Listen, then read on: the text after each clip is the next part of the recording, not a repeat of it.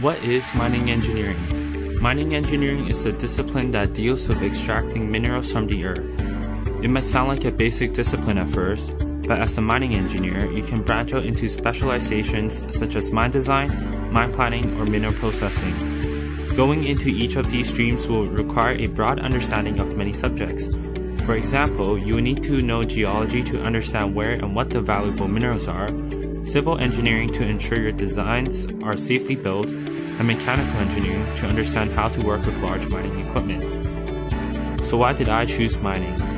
When I first visited my first mine at the Big Nickel in Sudbury, I was perplexed by how these massive underground mines were built, and I was curious to know what sort of considerations went into these designs and how these mines were built. Mining is also one of the few engineering disciplines that is very close to finance and economics, and I wanted to understand how the business side of mining influenced how mines are built and operated.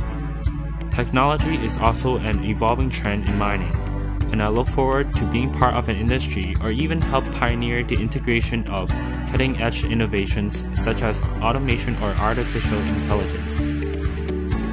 For me, a career in mining is the perfect combination of engineering, business, and technology.